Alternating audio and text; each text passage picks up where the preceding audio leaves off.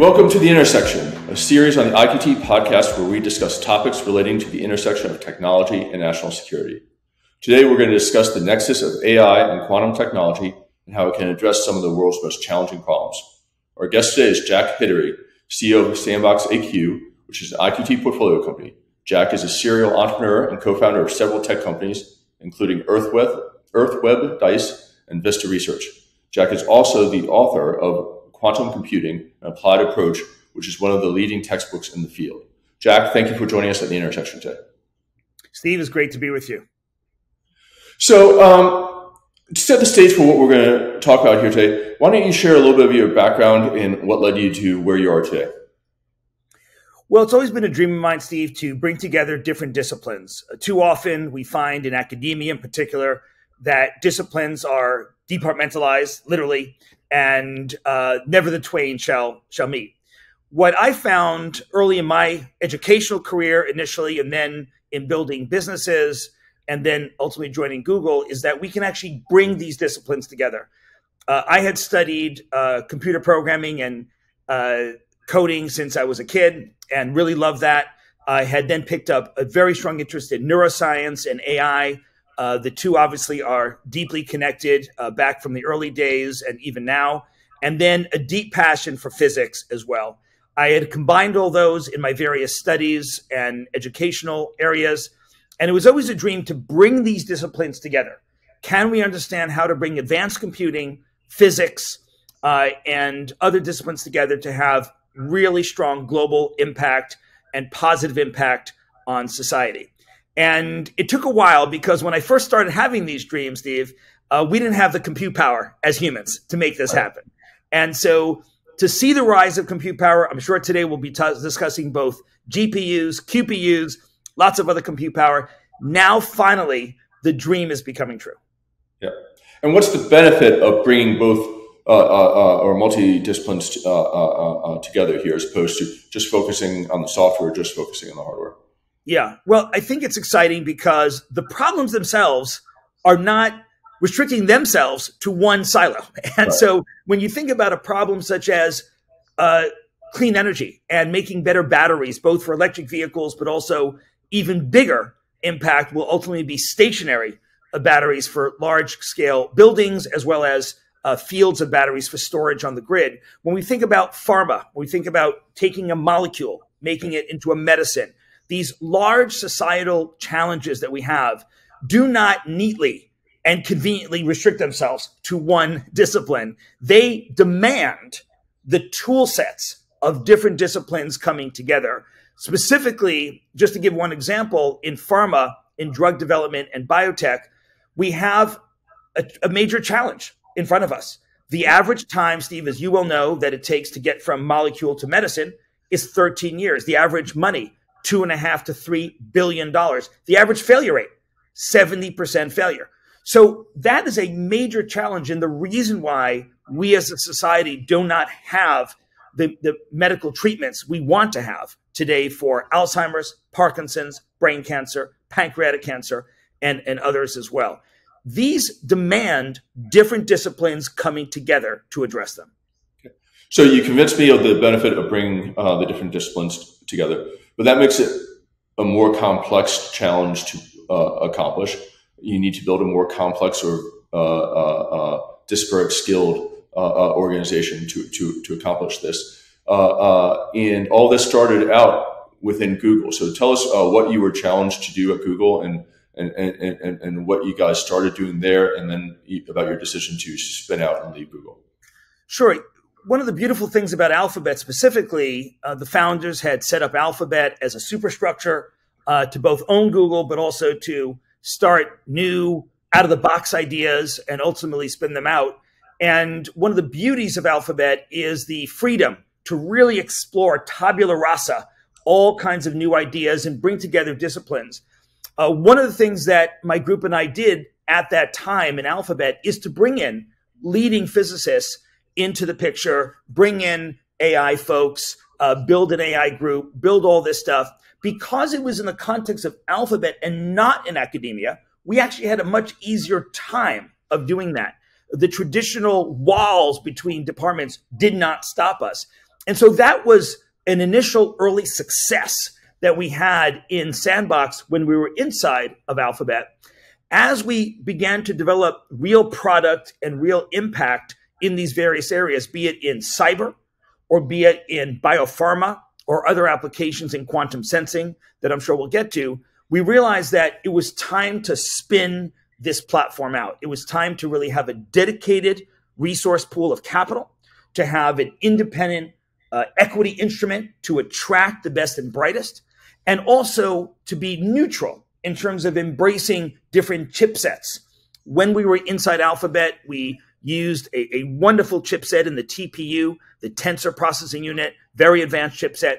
But it was also important from a customer-centric point of view to respond to their need to use other chipsets as well, and also to respond to the different quantum computers that were being developed by many different entities, both venture-backed startups, large tech, academics, and others. So for all those reasons, about a year and a half ago, we then initiated the spin out and spun out in March of last year. And how many people came with you? At that time, we were several dozen people, but now we've hit the 125 mark, and 2/3 of our folks are PhDs.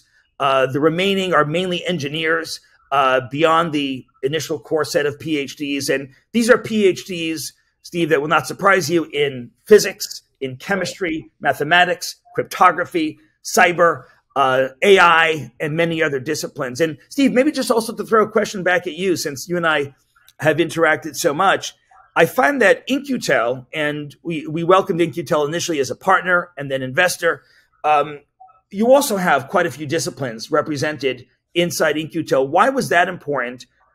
You've been at In-Q-Tel now, I think, 17, 18 years, and now congrats, you just took on the role of CEO, so congrats on that. But tell me about how that reflects in the kind of teams you've built at In-Q-Tel. Absolutely, and thank you for those comments, first of all. To your point, at the end of the day, the customer agencies that we work with, they don't value technology for technology's sake. They value solutions. They value capabilities that we deliver in partnership with the portfolio companies that we invest in that allow them to accomplish mission opportunities. In the best solutions are, I think, multidisciplined in orientation. They have hardware and software capabilities, and they allow, when you have different technologies brought together, they allow a more complex, holistic approach to whatever problem or objective the agency is trying to address. In the multidisciplined approach of the solutions that we bring, sometimes we even end up helping our customer agencies integrate multiple products from different portfolio companies together to provide one solution, one capability that allows them to better collect intelligence, surveil adversaries, and ultimately make policy recommendations through finished intelligence products to the government customers that they serve. Yeah, so I think. Sorry, no. Go. Yeah, just to pick up on that, through our interactions with In-Q-Tel and others, it just is one example of what we're talking about. We were with an arm of the DoD just yesterday, and not to go into details here, but in general, national defense requires the use of frontier technologies, and I think that's been the mantra that we've heard from In-Q-Tel and the partnership that we've had, but also what we're hearing now more and more from other parts of the IC and the DoD and more broadly national defense and allies. People are now recognizing that, for example, material science. If you want to build devices that have certain properties, and all you do is go back to the same materials that we've used for the past 20, 30 years, you will get the same results of the past 20, 30 years. And what we're seeing in Ukraine is very, very interesting. I think there's a lot of lessons to be learned in the conflict, from the conflict in Ukraine, and in our support of Ukraine to defend itself. Certain technologies that we thought would work very well are working, others are not. Drones, for example, that we did not focus on as much. When I talk about drones, not just the very large Predator class drones, much small form factor drones. What we're finding is electronic warfare is far more important, and electronic defense from EW is far more important than we may have initially imagined, where even if you have thousands of drones heading to the battlefront, most of those will probably be downed by electronic warfare. Thinking about technologies that can navigate in a GPS-denied environment has become much more urgent on the part of the U.S. and its allies as we see Russia jamming over Ukraine. We see other countries, other nation states jamming GPS over large swaths of key regional areas that are of great strategic interest to the U.S., the Five Eyes, and its allies. What do we do in the face of GPS denial? And people sometimes have then moved to GNSS, a global navigation system, trying to pull from satellites from multiple constellations, but even those now have been jammed. And so what do we do? And so these challenges that are coming right in front of us from a national security and defense point of view, I think call for the use of frontier technology much more quickly, Steve, much more urgently. And I don't know what you're seeing, comparing notes with yourself at InQtel and your team, but you may be finding the same thing. No, absolutely. We have over 25 companies that are contributing technology from our portfolio into the conflict in Ukraine. And what we're seeing is it's kind of a hacker conflict, right?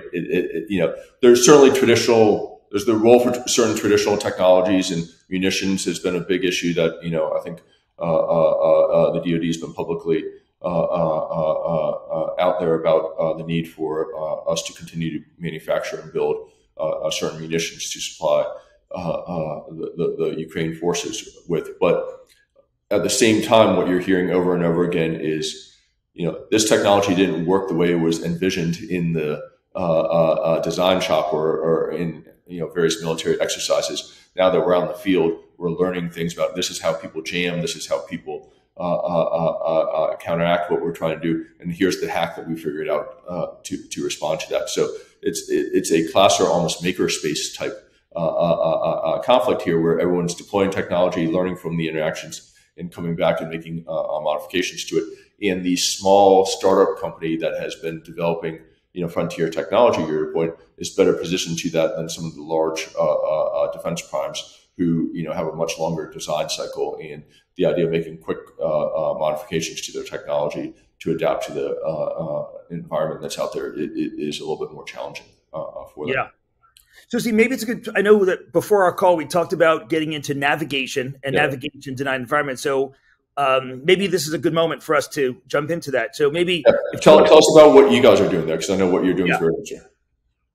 Yeah. So, and we've all partnered around this because it's such an urgent issue, both in the conflict in Ukraine, but also globally. And when we've, as collectively, when we've designed, be it jet fighters or ships or land-based vehicles, it was always with the assumption that GPS would be there for us. And in fact, it's now very apparent that GPS is very easy to deny. In fact, you can go online and one can find a $500 to $700 device. It looks like a large walkie-talkie. If one buys that, you can then jam GPS in an entire area. And the adversaries, of course, are making use of that technology to very easily jam and even spoof GPS, even more dangerously, not letting you know that there's no GPS, but in fact giving you a different GPS signal that can send a jet fighter off course. If you're now in the Pacific Ocean with no real landmarks, you can easily find yourself out of fuel, and that is a very dangerous situation, both in the security context, national security context, but also, and Steve, this is a topic you and I have always discussed, dual use in the civilian context. Just recently, 2 Qantas Airlines passenger jets full of passengers on March 14th of this year were denied GPS in international waters by a nation state. And so this becomes of great concern, both to civilian aerospace as well as national security and national defense. And so what can be done about this? And what we realized in SandBoxAQ a number of years ago is that we could bring A and Q together, AI and quantum together, to address this issue. You would need quantum, of course, because one thing we can be inspired by in a biomimicry sense is the way that birds migrate and the way that whales navigate as well. They both use the magnetic fields of the Earth. Birds, in fact, have quite a few other modalities they use when visual cues are available, but they always also bring in a modality of navigation with the Earth's magnetic lines. And what we now have realized over the last number of years is that if you have a magnetic map of the Earth, each spot on the Earth actually has a unique fingerprint, magnetic fingerprint, the way that our fingers have a unique mark as well. And what we built at SandBoxAQ is a full stack where we have the sensor sensing the magnetic field underneath the vehicle, be it land, sea, or air. We have a GPU in the box that can easily process that magnetic image and then compare it to the map that it has stored in its brain. And then we have AI, and this is very, very critical, Steve, that you know of, to pull the signal from the noise. These quantum sensors are wonderful, but they're so sensitive that they can pick up the iPhone that's just a few meters away as well. And so pulling out the signal from the noise is a great job for machine learning and AI. So this is an example where quantum sensors, which are here today, we don't need error correction, we don't need scaling to millions of qubits the way we have to do in quantum computing. These are solid state devices that are here today and can be used today in mission critical contexts.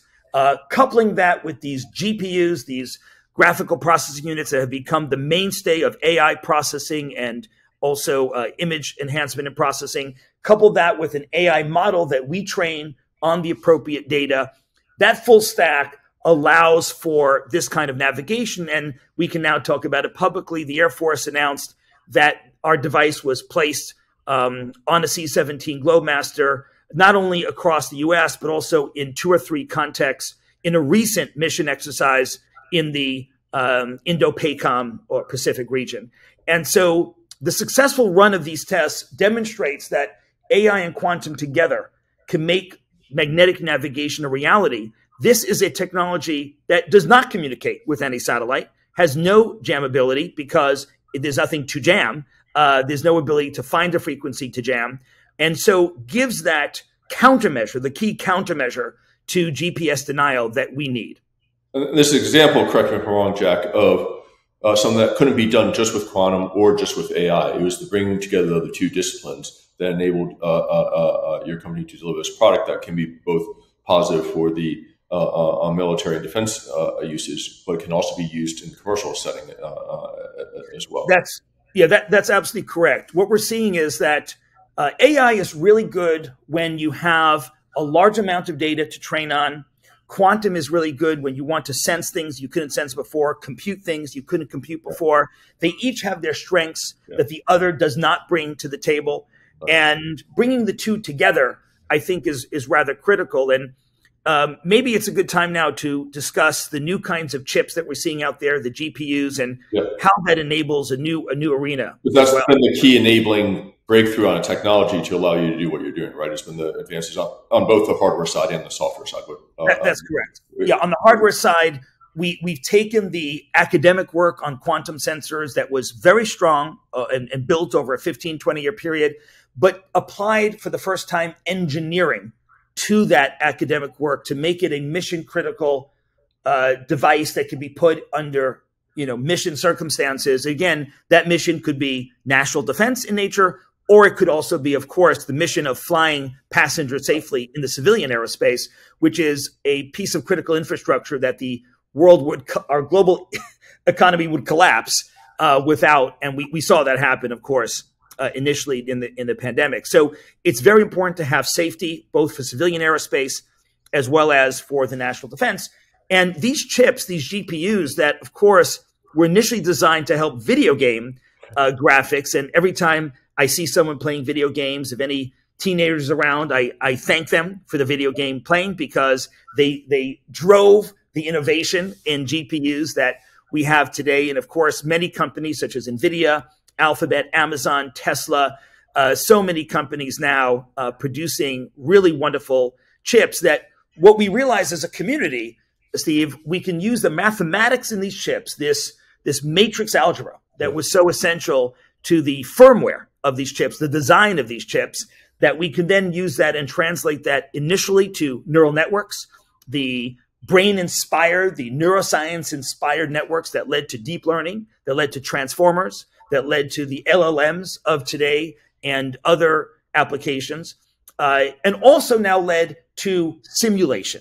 And that's a critical topic, Steve. If I can make one prediction here with you today, it's that as much as generative AI and LLMs and GPTs are the buzzword of this moment, let me share a prediction with the audience here that we have, which is that in a number of years from now, but not too far in the distance, the word simulation will be as much of a buzzword as generative AI, because when we can simulate using a digital twin of an object, be it a molecule, be it a new material, be it a complex high-dimensional risk analysis in financial services, or in the theater of war, simulation will have such a great impact that it will be a key tool in tool chest right alongside generative AI and other tools as well. And now you're doing something in the simulation area with biopharma community. Can you talk a little bit about that?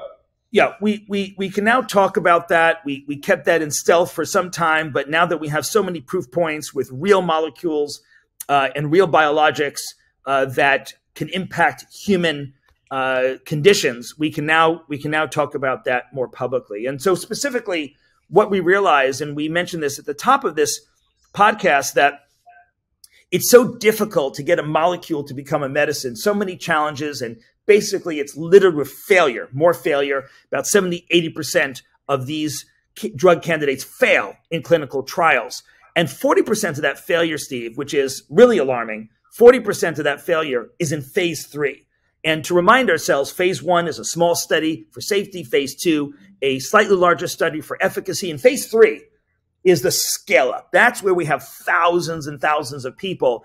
And to fail in phase 3, as 40% of these drug candidates do, is not only costly from a monetary point of view, but costly from a societal point of view, in that we don't get those drugs after all that work. So what we realized, Steve, is that we can combine the ideas of simulation and we can use GPUs. And this bucked conventional wisdom, because conventional wisdom was that we'd have to wait to a scaled, error-corrected, fault-tolerant quantum computer to do this kind of simulation.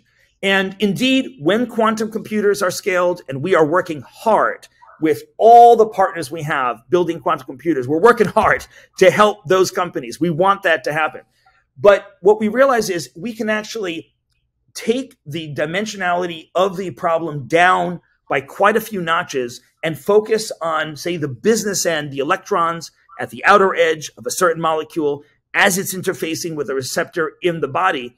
And we could actually do that calculation at scale on large arrays of GPUs, not the GPUs of 5 to 10 years ago, but only starting 2021, basically just in the last 2 years, we could actually do this at scale with meaningful, pharmaceutically relevant molecules and biologics. And that's indeed what we've now done at UCSF with that medical center and a Nobel Prize winning lab there, and now doing with pharma companies and biotech companies around the world. So this is a breakthrough, Steve, that both required bucking conventional wisdom and also a lot of innovation on both the AI and the quantum techniques that we use on GPUs.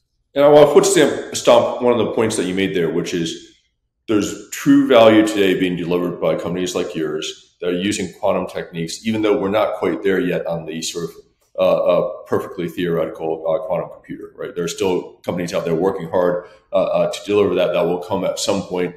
None of us are exactly sure when. Maybe you have an opinion on that. But even before that, taking quantum techniques in different areas, whether it's sensing for navigation or simulation here for biopharma, there's true value being delivered today by companies like SandBox here. Yeah, and what we'd love to see, Steve, and you know, we talked about this, and our teams have talked about this. How can we take these simulation techniques and now move it to other adjacent key areas of impact, both for national defense and for the civilian sector? So examples that we could just highlight here and discuss, and I'd love your thoughts on them, would be in material science, for example, battery chemistry. We all care a lot about getting more renewable energy into the grid. It's very difficult to do that, though, without better storage. We know that there are choke points with lithium choke points that are geopolitical in nature and sourcing choke points as well. And so we need to move beyond these initial chemistries, but you're talking about a combinatorial runaway to explore the landscape of the periodic table to make new battery chemistries. Thoughts on that, Steve, from your point of view? No, absolutely. The scale of exploration that we need to do to figure out where the new chemistries exist that we can leverage for mission purposes, and yet these new chemistries may be more supply chain friendly to us than the current options out there, is a very important and very strategic initiative for the United States as a country as a whole. And that's not going to be done without a computational platform like the one that you are building or demonstrating that relies on quantum techniques, relies on AI techniques, relies on the latest and greatest hardware. We have to bring those things together to do these simulations, these computations, these explorations to identify these new chemistries, because we've outsourced certain materials, certain manufacturing, and certain energy sources to adversaries that can use their control over those capabilities to choke us. Now, Jack, I have a question for you. As these types of new emerging technologies become more critical to the defense and intelligence community, how do we increase the technical sophistication of the workforce in these communities so that they can understand the potential better and take more advantage of them more quickly as they do emerge? It's a very fundamental question. It's a question we dedicate a lot of time and resources to. We've set up a pro bono philanthropic arm of SandBoxAQ, SandBoxAQ EDU, and it's not just for universities. It's actually more than half our focus is on upskilling the workforce that's in the workplace today, be it in the government sector, be it in the private sector. Now, I would highlight, Steve, three buckets of individuals, three cohorts of individuals that we focus on, because they each need very different materials and very different curricula given their various constraints. The first would be the C-suite, the leadership, again, either in a DoD or IC context or in the private sector context. We have found that you cannot throw a 10-week course on Coursera with lots of coding, at folks at that level. It's just simply not going to be a very good fit. And what really people are looking for at the C-suite level and the secretary level, across agencies and departments, is the key conceptual takeaways and understanding of frameworks, how to put in context a new announcement about a new AI development, a new quantum development, how to put that in context. The first message we have on AI is that AI is not just about generative AI. Generative AI is wonderful, and we and many others participated in doing this. I've been building neural networks for many, many years. 1991 is my first neural network. So been around for a while building out neural networks and deep learning. Then we didn't have deep learning, of course, because our computation wouldn't supply it. But we had some neural networks nonetheless. The point is that we need to enable our C-suites and our leaderships in government to understand that generative AI is one piece of a much larger AI picture. And similarly on the quantum side, that quantum computing, which gets 90% of the attention, and we're excited about quantum computing and moving it along, we also need to look at quantum cyber, quantum safe cybersecurity, which hopefully we'll get to in a minute, quantum communications, quantum sensors, very important technology as well. So basically what we found is we need to give the C-suite a framework to have context for all the announcements that they see coming out. The second cohort will be the program managers, be it at an agency of the government or be it in a large company. And then, of course, the actual engineers, PhDs, the people who are often coding and building the actual products themselves. We've put out now YouTube channels and other channels to provide engineers with deeper curriculum. In fact, many universities now have taken that up and are incorporating that into their curriculum as well. So three cohorts. Context setting, we found, is the critical aspect. Instead of just throwing a lot of mumbo jumbo facts at people, can we give people a framework? Yeah.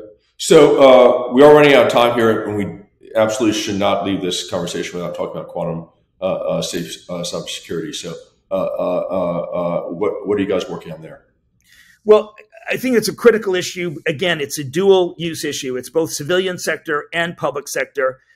We need to address this. This is a critical challenge for all of us listening in today, and for yourself and myself, Steve. And our two organizations have been collaborating on this very, very important issue. The fact remains that before we get to the quantum safe issue, one of the reasons why there's still so many breaches, be it on the public or private sector side, is that we need to move to a zero trust architecture, ZTA as it's known in the biz. And ZTA says, assume that the attackers break through your outer wall. You've got to just assume that that's going to happen. With that as in mind, we need to make each file, each application, each key management system, each library, its own fortress.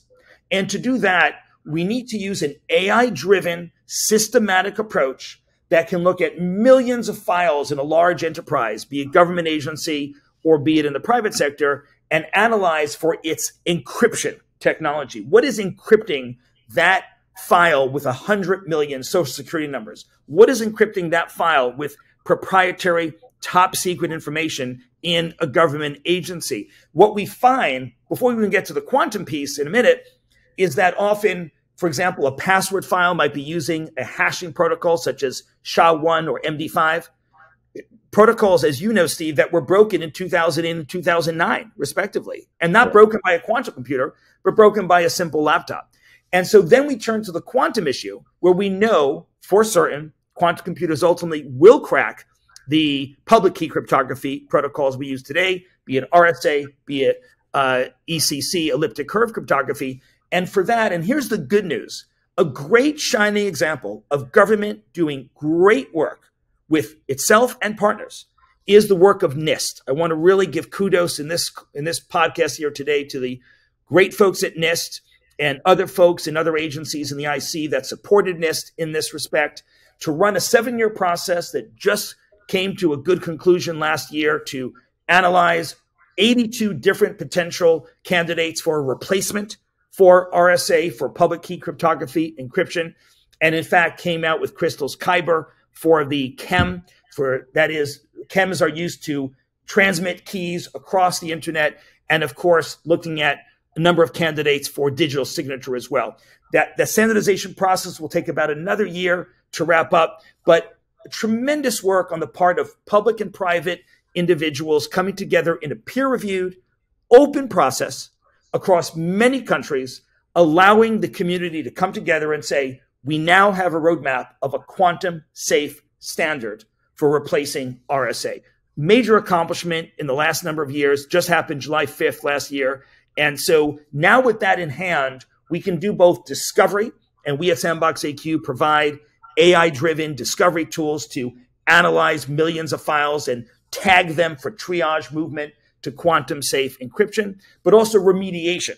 Remediation will not be a simple process. It will take years to get all these files and protocols into the new standards. But that's the work of the next few years, Steve. Well, that's fantastic. I think that's a great place to end. But I just want to reiterate your point.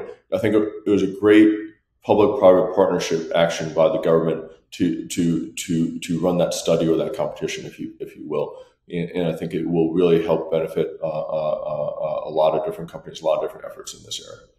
I'd like to thank the audience today for tuning in to the episode of The Intersection. Please make sure to subscribe to the IQT podcast so you don't miss out on future content, and leave us a review or comment to let us know what you think or what content you'd be interested to see us cover in future podcasts. Also, encourage you to check out IQT's website at www.iqt.org to explore more content about cutting-edge technology to support and deliver insights and capabilities essential for national security mission impact.